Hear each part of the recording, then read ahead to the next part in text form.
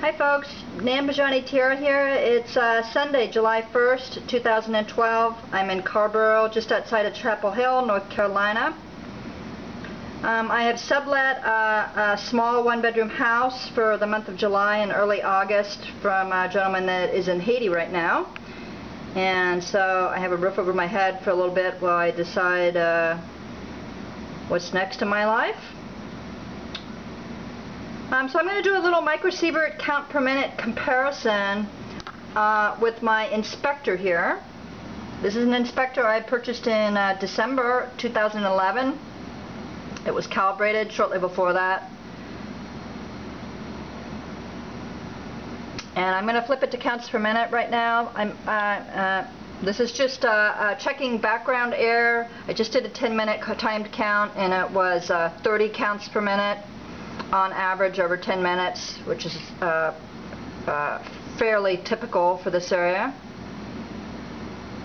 So I'm just going to flip back and forth. This is for Deb and Ray and the other folks that are on Radiation Watch that are always struggling with our various geigers and trying to correlate counts per minute and micro-sieverts.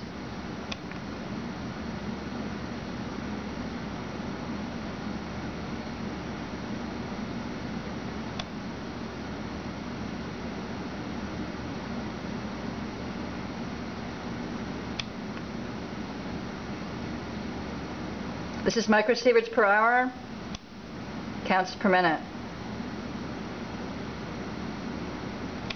Micro-sieverts per hour,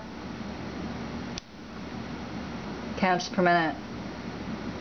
Again, these are different measures. Counts per minute is disintegrations per minute. Micro-sieverts per hour is an intensity measure. Micro-sieverts an hour, counts per minute.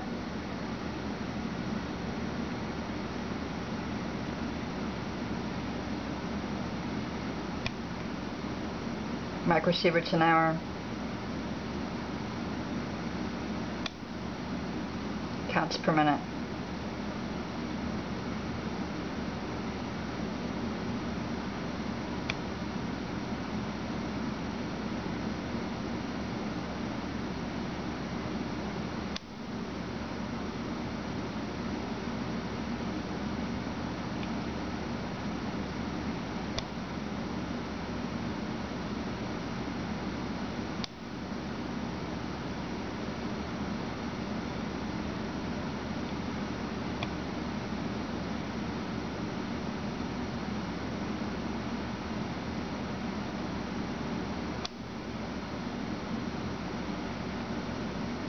Okay, I'm going to sign out here. We're just over 3 minutes.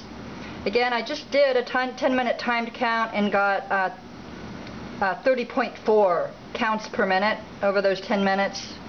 So, as most of us with geigers know, there's a fairly wide range that you get when you're running them.